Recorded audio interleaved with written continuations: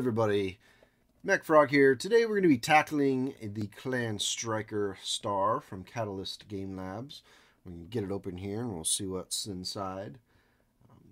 I'm going to be painting these using my brand new IlClan paint scheme, which utilizes the Citadel color contrast striking scorpion green. So we'll see how it goes here. All of the mechs inside this box are amazing. I love them. They're second tier mechs, the kind of mechs you would see on Clan Backwater Worlds. Everything from the Piranha and the Hellbringer, the Hellhound rather, Incubus, Horned Owl, Vapor Eagle, all mechs that employ lots of pulse lasers, which if you know anything about me as a Battletech player, you know I'm a big fan of pulse lasers, as well as some piloting cards in the mix as well. So it has the Alpha Strike cards, has those piloting cards, which are useful. And then even if you're just a player of the classic game, it's fun as well. So first thing I did was pull the mechs off of their bases, because I'm going to put them on my own 3D printed custom bases. And if you watch real carefully here, I'm going to stab myself momentarily. Oh, got me. But an artist suffers for their work, so it comes with the territory. So pulling them off their bases so I can get them on the 3D printer. If you want the STL for the 3D printed bases, I'll include the link in the description below so you can check it out. So once you're finally to the point where you can pry them off their bases, I use this little woodworking tool which works most of the time, except when I'm stabbing myself. So, see, there you go.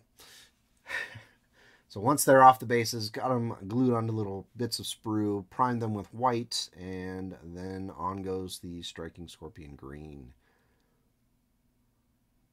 Now, if you've seen I did a couple of these previously on some 3D printed mechs, and this is the first time I'm using it on the official Catalyst mech, so we'll see how it goes on here momentarily. Something I noted on stream working with the Catalyst designs, especially the newer ones, is they almost have a kind of comical bubble feel. It's almost like they took the 3D printed, the 3D designed structure and then ran it through a softening so that it's kind of beveled all the edges. I'm totally fine with it. It works, but I just noticed that there's a difference between those and 3D printed mech designs, which tend to be very kind of crisp and hard-edged. So when you look at them on the shelf, you can kind of tell the difference between, oh, yep, that's clearly a Catalyst design. Oh, and that's clearly a 3D printed design. So real quick, as I'm working on those bases, I ran out of forest green ink. So I need to order some more, but I knew I wanted to hit these legs and do some color transition using the airbrush.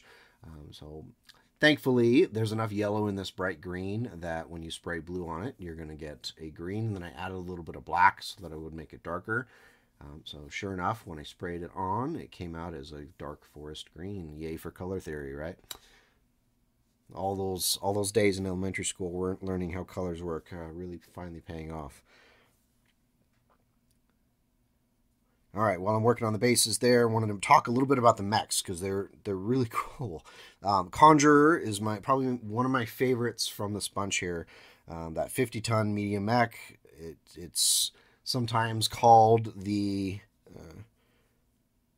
Wolverine 2C, though for obvious reasons, if you know clan history at all, you know Wolverine's probably not going to be a name that you want around.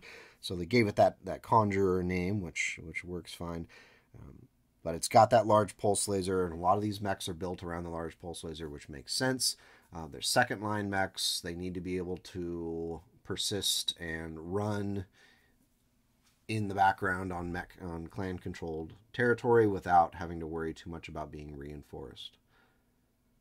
Which is great, because I love pulse lasers. Who doesn't love the -2 to hit, right? So once I've got the base on there, and it's all dried, I'm going to hit it with a purple, which will pull out those sections, kind of gives it that Constructicon look, if you're old enough to remember what a Constructicon is. If we're gonna go all in with this IlClan thing, with the Jade Falcon's kind of taking on this bad guy persona with our sociopathic con and the whole Mongol doctrine thing, then we might as well lean into the turn here and make our Jade Falcon mechs in that era look a little bit edgy with the bad guy look. So the green and purple kind of give it that alien, play into that alien look. Afterwards, coming in with the pink, kind of highlighting, doing some edge work.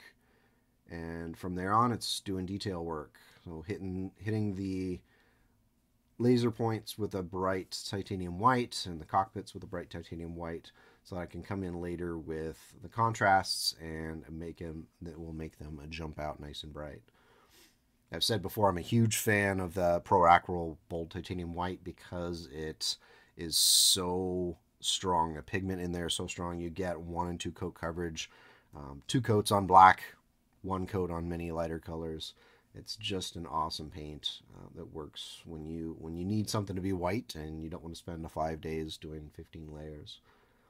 After that, doing the cockpit with blue. That's a Talisar blue from Citadel. It's a contrast paint. Often run to it for my cockpits when I want to do a blue. And from there on, I'm using Hoth blue and then a bold titanium white to do the little detail work on the cockpit. The other cool mech in there is the Piranha. Being only 20 tons, but having 12 machine guns is insanely fun on the tabletop. It's fun in MechWarrior Online, and not so much fun in Alpha Strike, unfortunately, because really you're just rolling that 1 to hit roll. So it loses that effect that you're going for with the Piranha, with the sheer terror of firing all those machine guns at once. But it stays alive with speed, unfortunately. The time I used it for Alpha Strike this past weekend, it did not live very long. It had a plus 4 to hit, so it really should have gotten its shot off. I ran right up to a mech and fired.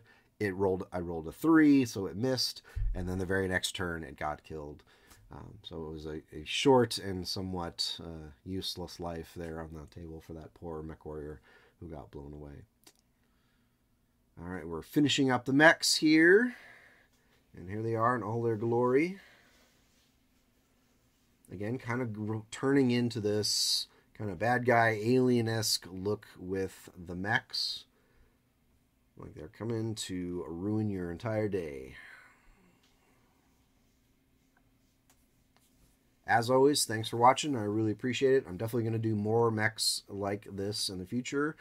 Though, obviously, I'm going to take a break from Jade Falcons after this and do some others, because lots and lots of demand for some of the others.